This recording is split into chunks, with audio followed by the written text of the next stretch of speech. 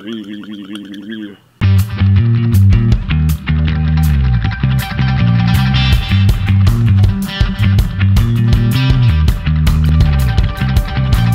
that you need to actually make videos for your classes. Now, I use several different items. Now, the number one thing that you have to have is a camera. Now, you don't have to have a big fancy DSLR like the one that I'm shooting with. You don't need that. The reason that you don't need that is because it makes everything look a lot better, looks a lot prettier, but it's not a necessity. I use my phone for years. Different types. iPhone does have a better kind of working camera. But here's the thing. If you have Android has typically better hardware. The guts of the phone itself work better. However, Apple has better software. Things work better consistently with them. With what you're comfortable with. Now, I had a point and shoot that I started doing this a long time ago. Get back to work. A simple point and shoot camera that shoots HD video is kind of the only necessity thing that you really need.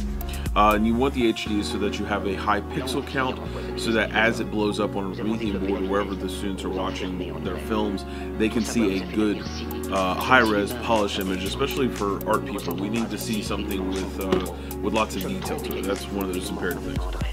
Now, after you have a camera, the second thing that you have to have is some sort of editing software. Now, if you have the Chromebook, these things you can edit on them. There's a couple programs that I'll talk about with you guys, but it's not really a good option, but you can do it.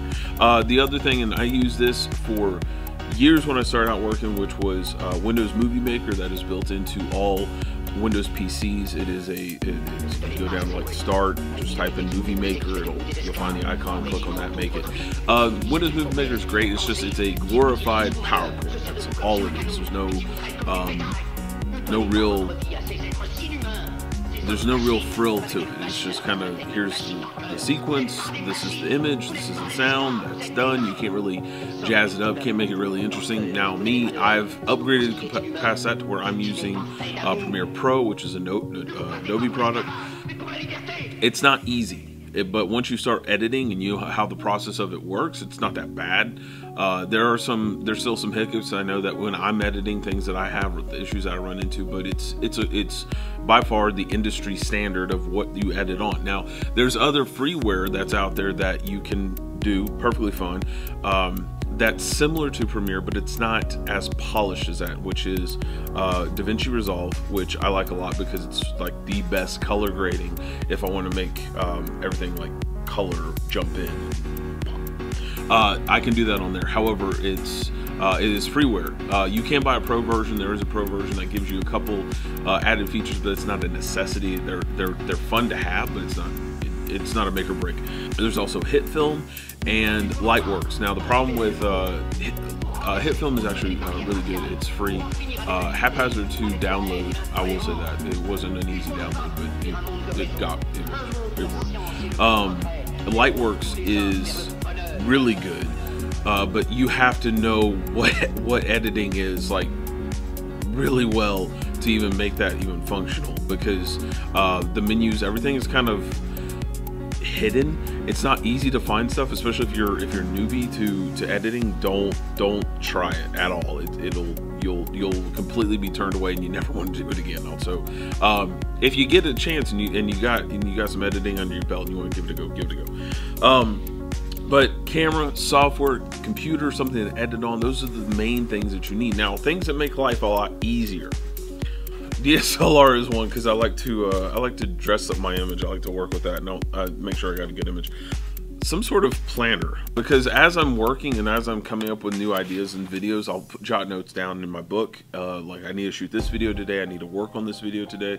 Videos that are upcoming that I need to work on because my students are going to have questions, or I'm going to be out of the building, which, case in point, I'm making a few. Same on my channel, I have several sub-note videos. The reason I have those are because this is a whole lot easier for the students to learn than them writing me an email or trying to come up with a sub plan. This is a lot easier. takes me about 20 minutes to make the film, edit the film, and upload the film, and I'm done. But I've got it down to a science now, so it's pretty cut and dry.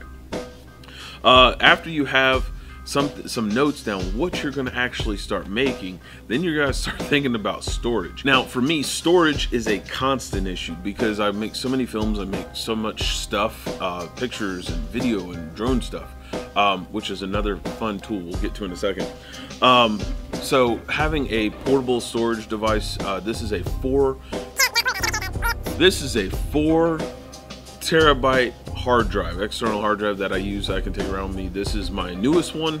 I have butchered old hard drives from old computers, and I use these to store videos and stuff on to have as much backup as possible. And the reason that you store stuff is because sometimes you'll have a class that you taught and you need to just refine. So you'll be refining what you created. However, you're not making something completely fresh and new. So you can just kind of edit what you already did. And I always have 2 backup drives of all videos that I created so that if I need them, I can go back and get them. Now, I try and not to delete the base video that I shoot. So this raw version, now the raw version of the video, I try not to, I like to have a copy of it if I can.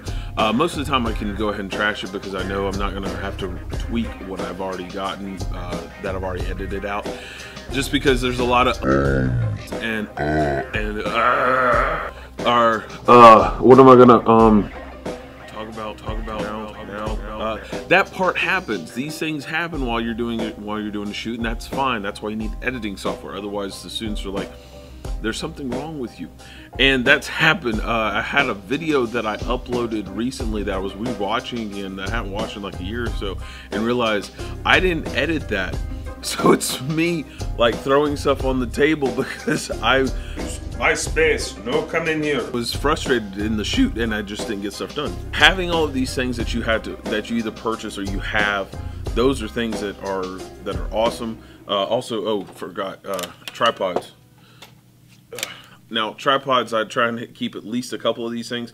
I have my Gobi, my Gorilla Pod, which I use for if I'm outside doing shoots. But then my trusty normal tripods, you can see that there is a ton of clay.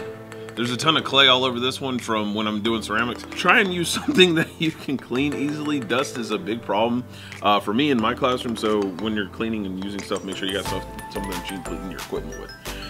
To finally, having to make your own pieces. So this one I made a long time ago because I didn't have cool, awesome tripods that I could do an inversion shot. So I made a little stand that I could put books onto the back side of it and then use my phone and like a little arm and just a normal bit of wire that I could post my phone into like so and draw underneath it so that I had that aerial shot to where I knew what I was getting. I could easily see in there and click to focus and make sure all my stuff was lined up.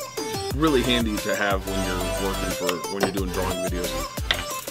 But that's kind of the basics of the stuff that you need. Now, if you want to make your own video, I suggest getting just a little bit of the bare equipment, going out, try out a few shots. It's going to be like pulling teeth the first couple times because things go wrong and you have to be aware of them. But give it a go. It's fun, it's good, it's interesting, and the kids definitely enjoy it and use it, and it benefits them greatly. I've not found a student who I've taught one video. I've taken one video that I've shot. I know how I talk. I know how I teach. I've taught that same exact lesson from kindergartners through 12th grade with pretty much the same results. The example that I did with all those was drawing the human form and the human face. Now the human face, I had to modify it. I think I muted it because when I talk, I know I talk more towards a more advanced and older audience. So I had to mute it and just kind of talk over myself for the little kids because there's certain words that they're not going to understand, certain things that they're not going to get. So modify it accordingly. But to have something that is one tool that can be used with that wide of a spectrum is invaluable. And it's just something that I strongly urge all teachers that I work with, that I come in contact with, if they see my videos and have questions on my videos, I push them and say, you need to do this. This is the way of the future. This is how we grow, how we evolve as educators. So keeping at that forefront is imperative. All right, so let's go do something else.